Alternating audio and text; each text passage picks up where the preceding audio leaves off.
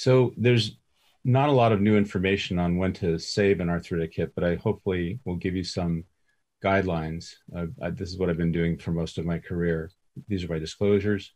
So when I was a resident, I really was interested in preserving hips because we were doing too many total hips on essentially normal hips. People who probably had FAI, we didn't recognize it.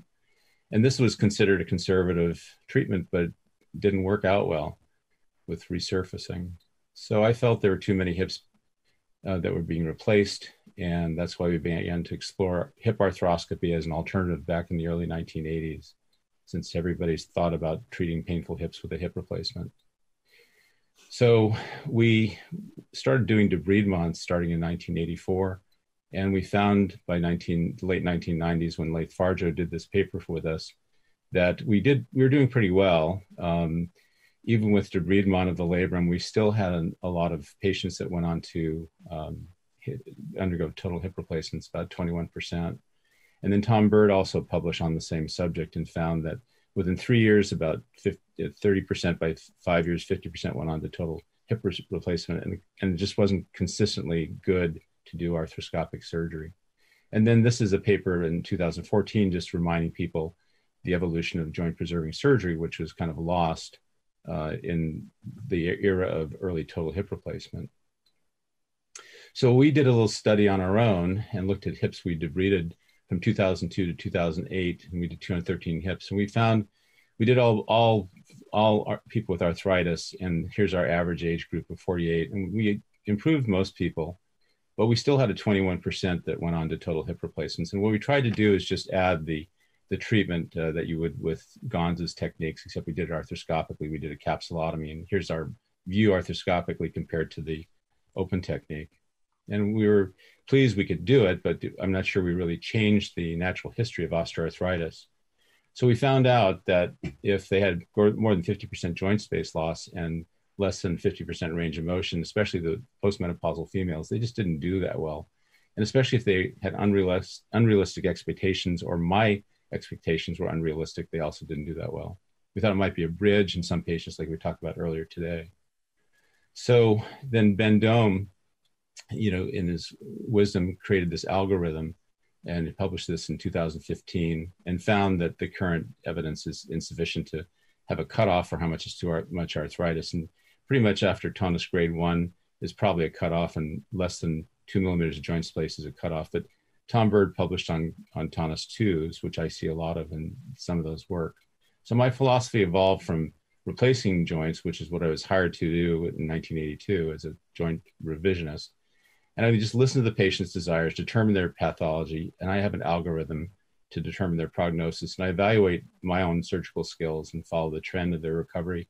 Just be honest with the patient and be ready to change course if it doesn't work. So, you have to have the expectations of the surgeon match the patient, because the recovery can be pretty lengthy. So the stressors, what was actually mentioned by Dr. Wolf, is this is a good example. I did this total hip on this right hip, and they paid me, and I did an arthroscopic surgery in this left hip. And because of tonus 2 arthritis or 3, I wasn't paid. So it just adds stress.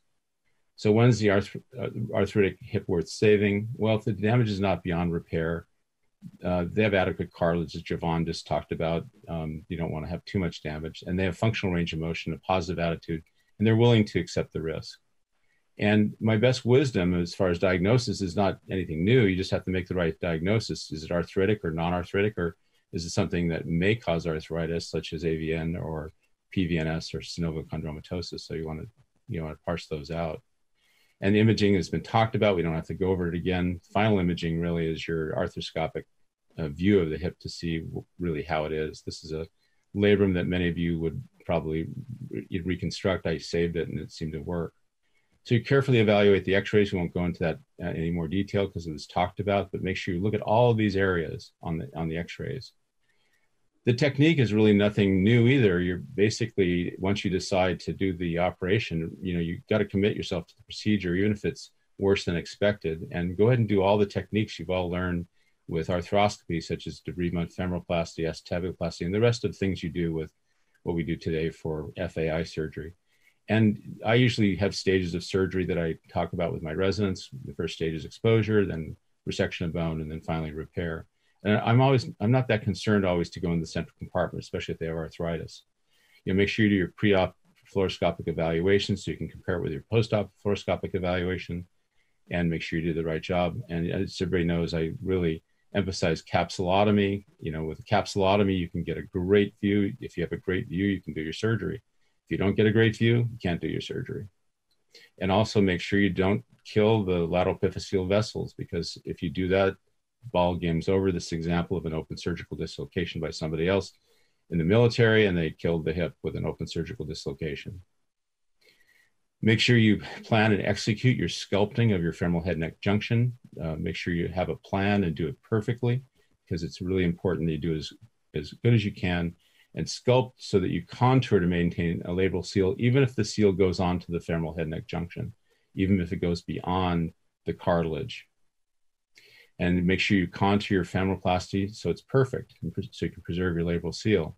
You need to plan and execute sculpting your acetabulum. So make sure your osteoplasty of your acetabulum is perfect, because you can't not do a perfect job if you're going to try and get the ideal result. And we all know about debridement, microfracture. I think it does work. And also you want to preserve the labrum and cartilage whenever possible. A lot of people would cut this cartilage out on the right side of the screen over here, and I tend to preserve it.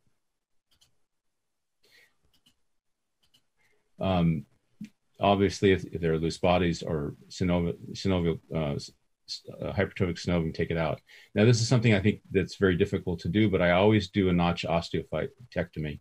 And you can see here, here's the notch osteophyte on the left here, and here's after it's removed. It's a tough way to do it. You have to really distract a lot to get it done. Labral management is going to be talked about quite a bit in our sessions, and I don't think we need to talk about much more. Just make sure you either repair or refix the labrum. I tend to preserve even these degenerative labrums because they do function. And if necessary, we do an intercalary graft. I tend to use the reflected of the rectus femoris. And capsular management is important. I have been convinced you do need to repair the capsule whenever possible. So here's an example of a failure. Nice to show you failure first and end up with a success. This is a 57-year-old female, postmenopausal. 2014, we saw her. By 2015, she was getting a little bit worse. We went ahead and debrided her. She had significant articular cartilage damage and flap cartilage, which we try to preserve. We might even microfracture behind them and glue them down if necessary. And then we do our femoroplasty, and this is a failure. 2 years later, she had more pain, and you can see the joint space failed, and she went on to have her hip replacement. This is a success, a 26-year-old dancer. I gave her 8 years from age 26 to age 32 so she could dance and build her career. Nobody would do this kind of a case right now, but I did back in the early 2000s. And it gave her 8 years, and then now she's had a resurfacing, and she's a very famous dancer locally now, but it gave her 8 years to build her career, even with some pain. She didn't expect to not have pain. Here's a 53-year-old female, 13 years after a failed right hip arthroscopy. And she doesn't have severe arthritis, but she was told she should just go on to a total hip because she's 53 years old and she's perimenopausal. And this is what it looks like inside her hip there. This is not a graft. This is preserving her native labrum. This is the damage she had to it. And this is after the osteoplasty. And this is on the left hip, which hadn't been done before, just to give an example of, arthroscopic surgery of the non-arthritic hip, but she still has damage here. You just want to do a perfect job. And this is her at 3 years to demonstrate for me that she's still doing well. And, this is just one of my successes. It's nice to have success. So when you're making your decisions, I talk about the use of an algorithm. I'll go through this quickly. Here's my degenerative curve versus time. You want to make sure don't get on the hyperbolic part of the curve, otherwise you're going to fail. And this is just kind of how I see it. One other way to look at it is with the degenerative curve. If this is where the total, oops, sorry. My screen did this. If this is where the total hip, because of pain, is done from degeneration, most people don't need a hip replacement in life. The major population don't. This is the degenerative curve, older people with DJD. This is the younger person with DJD. This is where you don't want to go. You do not want to, if you're only going to buy this much time, it's not worth it. If you can have this happen, then it is worth it. And so this is kind of the way I see dealing with degeneration in younger people. So can we preserve the hip, can we preserve selective arthritic hip joints using arthroscopic technique? I think if you define the amount of cartilage damage, you choose the proper patient, you use advanced arthroscopic techniques, and you're critical of the outcome, you can do it. I have a 50-50 rule. If they have 50% range of motion and flexion and on internal and external rotation, as Javon talked about, at 90 degrees, that's good. If they have more than 50% articular cartilage or more than 2 or 3 millimeters and you have a motivated patient, that's good. And that's what I use to figure out when I'm going to do it. But always talk to your patient, find out their desires. Thank you very much.